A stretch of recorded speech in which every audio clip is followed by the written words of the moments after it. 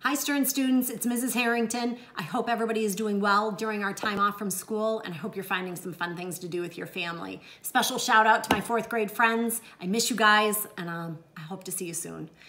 Today I'm going to read a classic book for you, Where the Wild Things Are, Story and Pictures by Maurice Sendak. I hope you enjoy it.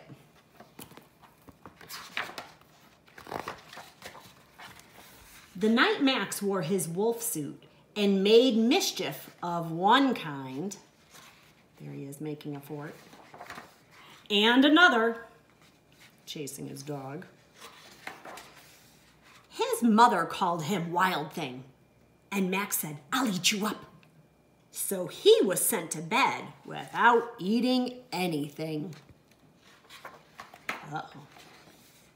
That very night, in Max's room, a forest grew. And grew. And grew until his ceiling hung with vines and the walls became the world all around.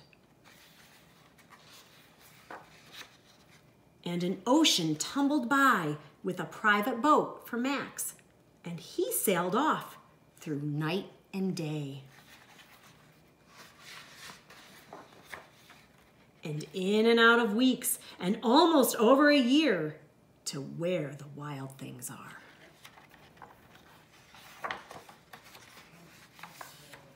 And when he came to the place where the wild things are, they roared their terrible roars, and gnashed their terrible teeth, and rolled their terrible eyes, and showed their terrible claws.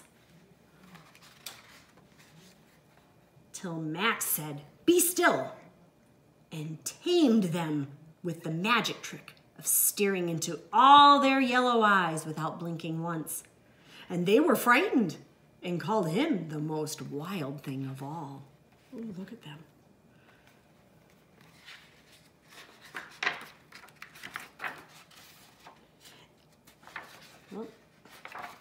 And they made him king of all wild things.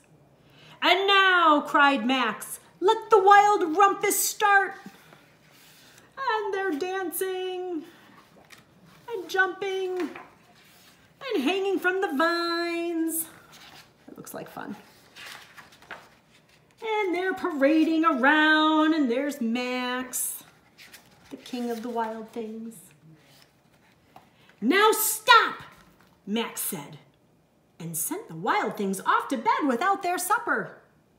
And Max, the king of all wild things, was lonely and wanted to be where someone loved him best of all. Then all around, from far away across the world, he smelled good things to eat.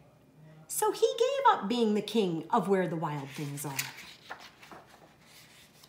But the wild things cried, "Oh, please don't go. We'll eat you up. We love you so." And Max said, "No." The wild things roared their terrible roars, and gnashed their terrible teeth, and rolled their terrible eyes, and showed their terrible claws. But Max stepped into his private boat and waved goodbye, and sailed back over a year, and in and out of weeks, and through a day, and into the night of his very own room, where he found his supper waiting for him. And it was still hot. I hope you enjoyed that book. Take care, and I'll see you soon.